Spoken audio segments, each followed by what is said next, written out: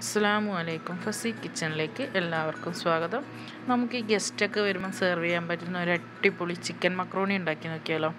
അതിനാവശ്യമായിട്ടുള്ള സാധനം 2 സവോള നീളത്തിലരിഞ്ഞത്, 1 table spoon garam masala, 1 table spoon മഞ്ഞൾപ്പൊടി, 2 തക്കാളി നീളത്തിലരിഞ്ഞത്, 1 പിടി മല്ലിയില, 2 തണ്ട് കരിവേപ്പില, 6 പച്ചമുളക് നീളത്തിലരിഞ്ഞത്, ഇഞ്ചി വെളുത്തുള്ളി പേസ്റ്റ് രണ്ടും കൂടെ 4 ടേബിൾ സ്പൂൺ, ബോൺലെസ് ചിക്കൻ ചെറിയ പീസാക്കിയത് 1 കപ്പ്, 1.5 കപ്പ് മക്രോണി. ചിക്കൻ നിങ്ങളുടെ ഇഷ്ടം പോലെ കൂട്ടുകയോ കുറയ്ക്കുകയോ വേണമെങ്കിൽ ചെയ്യാം. ഈ മക്രോണി ഇനി നമുക്കൊന്ന് വേവിച്ചെടുക്കണം. നന്നായി തിളച്ച് വരുന്ന വെള്ളത്തിലേക്ക് നമ്മുടെ മക്രോണി ചേർത്ത് കൊടുക്കാം. ഈ മക്രോണിയിലേക്ക് ഇനി നമുക്ക് ഒരു 1.5 ടേബിൾ സ്പൂൺ എണ്ണയും കൂടെ ഒഴിച്ചു കൊടുക്കണം. അത് വെളിച്ചെണ്ണയോ ഓയിലോ എന്ത് വേണമെങ്കിൽ ഒഴിച്ചു കൊടുക്കുക. അതെന്തിനാന്ന് വിചാരിച്ചാൽ നമ്മുടെ ഈ മക്രോണി തമ്മിൽ ഒട്ടിപ്പിടിക്കാതിരിക്കാൻ വേണ്ടിയാണ്. എല്ലാവരും പറയുന്ന ഒരു പ്രശ്നമാണ് മക്രോണി വേവിച്ചെടുക്കുമ്പോൾ ഒട്ടിപ്പിടിക്കുന്നതെന്ന്. അതിൽ നമ്മൾ എണ്ണ ഒഴിച്ചു കൊടുത്താൽ അതുണ്ടാവില്ല. ഇനി ആവശ്യത്തിന് ഉപ്പ് കൂടെ ചേർത്ത് കൊടുക്കുക. ഇനി നമുക്ക് ആ സമയം കൊണ്ട് ഈ ചിക്കനെ ഒന്ന് വേവിച്ചെടുക്കണം. അതിന് ഒരു പാത്രത്തിലേക്ക് ചിക്കൻ ഇട്ടതിന് ശേഷം 1/4 ടീസ്പൂൺ മഞ്ഞൾപ്പൊടി, നമ്മൾ എടുത്തു വെച്ച ഗരം മസാലയിൽ നിന്ന് പകുതി, അതായത് 1/2 ടേബിൾ സ്പൂൺ ഗരം മസാല കൂടെ ചേർത്ത് കൊടുക്കാം. ഇനി ഇതിലേക്ക് ഉപ്പും ചേർത്ത് കൊടുക്കണം. വേണമെന്നുണ്ടെങ്കിൽ നിങ്ങൾക്ക് കുരുമുളക് കൂടെ ചേർത്ത് കൊടുക്കുക. ഞാനിവിടെ 6 പച്ചമുളക് എടുത്തുകൊണ്ടാണ് കുരുമുളക് അവോയ്ഡ് ചെയ്തത്. ഇനി ഇതിലേക്ക് ഒരു കപ്പ് വെള്ളം കൂടി ഒഴിച്ച് ഒരു 5 മിനിറ്റ് നമുക്കിതൊന്ന് വേവിച്ചെടുക്കണം. ആ സമയം കൊണ്ട് തന്നെ നമുക്ക് മസാല റെഡിയാക്കാം. അതിൽ ഒരു പാനിൽ 3 ടേബിൾ സ്പൂൺ ഓയിൽ ഒഴിച്ച് അതിലേക്ക് സവോള ഇട്ട് കൊടുക്കുക. ഈ സവോള നന്നായി ഒന്ന് വേവിച്ചെടുക്കണം. അതിനു മുമ്പ് നിങ്ങൾ ഈ ചാനൽ ആദ്യമായിട്ടാണ് കാണുന്നതെങ്കിൽ സബ്സ്ക്രൈബ് ചെയ്യുക. അതിനടുത്തുള്ള ബെൽ ബട്ടൺ കൂടെ ക്ലിക്ക് ചെയ്യാം.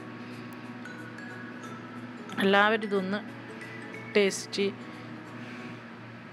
വിഭവമാണ്. എല്ലാവരും ഇതൊന്ന് ട്രൈ ചെയ്ത് നോക്കണം. ഇനി നമുക്കിതിലേക്ക് ആവശ്യത്തിന് ഉപ്പ് ചേർത്ത് കൊടുക്കുക. ഉപ്പ് ചേർത്ത് കൊടുക്കുമ്പോൾ എപ്പോഴും ശ്രദ്ധിക്കുക. അതായത് നമ്മൾ മക്രോണിയിലും ചിക്കൻ വേവിക്കുമ്പോഴും ഒക്കെ നമ്മൾ ഉപ്പ് ചേർത്ത് കൊടുത്തിട്ടുണ്ട്. അതുകൊണ്ട് ഉപ്പ് ചേർക്കുമ്പോൾ എപ്പോഴും നോക്കി വേണം ചേർത്ത് കൊടുക്കാൻ. നമ്മുടെ സവാള ഇവിടെ നന്നായി വഴണ്ടി വരുന്നുണ്ട്. ഈ സമയത്ത് വേണമെങ്കിൽ നിങ്ങൾക്ക് കളറിന് വേണ്ടി കുറച്ച് മുളക് പൊടി വേണമെങ്കിൽ ചേർത്ത് കൊടുക്കാം. ഞാൻ ഇവിടെ ചേർക്കുന്നില്ല. ഇനി നമ്മൾ എടുത്തു വെച്ച ഇഞ്ചി വെളുത്തുള്ളി പച്ചമുളക് കൂടെ ചേർത്ത് നന്നായി ഒന്ന് വഴറ്റി കൊടുക്കുക. ഈ ഇഞ്ചിൻ്റെയും പച്ചമുളകിൻ്റെ ഒക്കെ പച്ചമണം മാറുന്നത് വരെ നന്നായി ഒന്ന് വഴറ്റി കൊടുക്കണം. ഇനി വേണമെന്നുണ്ടെങ്കിൽ നമുക്കിതൊന്ന് ജസ്റ്റ് ചതച്ചിട്ടിട്ട് കൊടുത്താലും മതി. ഇഞ്ചി വെളുത്തുള്ളി ഞാനിവിടെ നന്നായി പേസ്റ്റ് ആക്കിയിട്ടുണ്ട്. ചതച്ചിട്ട് കൊടുത്താലും ടേസ്റ്റാണ്. ഇനി ഇതിലേക്ക് നമ്മൾ എടുത്ത് വെച്ച് ബാക്കിയുള്ള മഞ്ഞൾ പൊടിയും കൂടെ ചേർത്ത് കൊടുക്കാം. നന്നായി ഒന്ന് മിക്സ് ചെയ്ത് കൊടുക്കാം. ഇനി ഇതിലേക്ക് നമ്മൾ എടുത്ത് വെച്ച തക്കാളി ചേർത്ത് കൊടുക്കുക. ഈ തക്കാളി നന്നായി സ്മാഷായി വരണം. അതുവരെ നന്നായി ഇതൊന്ന് വേവിച്ചെടുക്കണം. നിങ്ങളിതൊന്ന് അടച്ചു വെച്ച് വേവിച്ചാൽ മതി. എൻ്റെ ഈ പാത്രത്തിന് അടപ്പില്ലാത്തതുകൊണ്ടാണ് ഞാനിത് അടച്ചു വെക്കാത്തത്. ഇനി നമുക്ക് ഈ തക്കാളി നന്നായി വെന്ത് വന്നിട്ടുണ്ടാകുമ്പോൾ അതിലേക്ക് കരിവേപ്പിലയും മല്ലിയിലയും കൂടെ ചേർത്ത് കൊടുക്കാം. ഒന്നും കൂടെ നന്നായി മിക്സ് ചെയ്ത് കൊടുക്കാം. തക്കാളി അധികം പഴുക്കാത്തത് കൊണ്ടാണ് നിങ്ങൾക്ക് ഈ ഉടയാത്തത് പോലെ തോന്നുന്നത്. അത് നന്നായി വെന്തിട്ടുണ്ട്. അതൊന്ന് സ്പൂൺ വെച്ചൊന്ന് സ്മാഷാക്കി കൊടുക്കുമ്പോൾ അത് നന്നായി സ്മാഷ് ആയിക്കോളൂ. നിങ്ങൾ എടുക്കുമ്പോൾ നല്ല പഴുത്ത തക്കാളി എടുക്കാൻ ശ്രദ്ധിക്കുക. ഇനി ഇതിലേക്ക് നമ്മൾ ബാക്കി വന്ന ഗരം മസാല കൂടെ ചേർത്ത് കൊടുക്കുക. അപ്പോൾ ഞാനിവിടെ നന്നായി സ്മാഷാക്കി എടുത്തിട്ടുണ്ട് തക്കാളി. ഇതെല്ലാം കൂടെ നന്നായി ഒന്ന് മിക്സ് ചെയ്ത് കൊടുക്കുക. നമ്മൾ ഗരം മസാലയും തക്കാളിയും സവോളയും പച്ചമുളകും കരിവേപ്പിലയും ഒക്കെ കൂടെ നന്നായി മിക്സ് ചെയ്ത് കൊടുക്കുക. ഇനി നമ്മളിതിലേക്ക് വേവിച്ച് വെച്ച ചിക്കൻ ഇട്ട് കൊടുക്കുക. ഇതിൻ്റെ ഇടയിൽ ഈ സവോളയൊക്കെ വഴറ്റുന്ന സമയം കൊണ്ട് ഞാൻ ഈ ചിക്കനും മക്രോണിയൊക്കെ വേവിച്ച് ഊറ്റി വെച്ചിട്ടുണ്ടായിരുന്നു. അത് ഞാൻ കാണിക്കാൻ വിട്ടുപോയതാണ്. ഇനി ഈ ചിക്കനും നമ്മുടെ മസാലയും കൂടെ നന്നായി മിക്സാക്കി എടുക്കുക. ഇതിവിടെ നന്നായി മിക്സായി വന്നിട്ടുണ്ട്. ഈ സ്റ്റേജിൽ വേണമെങ്കിൽ നിങ്ങൾക്ക് കുരുമുളക് പൊടി ചേർത്ത് കൊടുക്കാം. ഞാനിത് പറഞ്ഞ പോലെ പച്ചമുളക് കൂടുതൽ ഇട്ടുകൊണ്ടാണ് കുരുമുളക് പൊടി ഇടാത്തത്. ഇനി ഇതിലേക്ക് നമ്മൾ വേവിച്ച് വെച്ച മാക്രോണിയും കൂടെ ചേർത്ത് കൊടുക്കുക.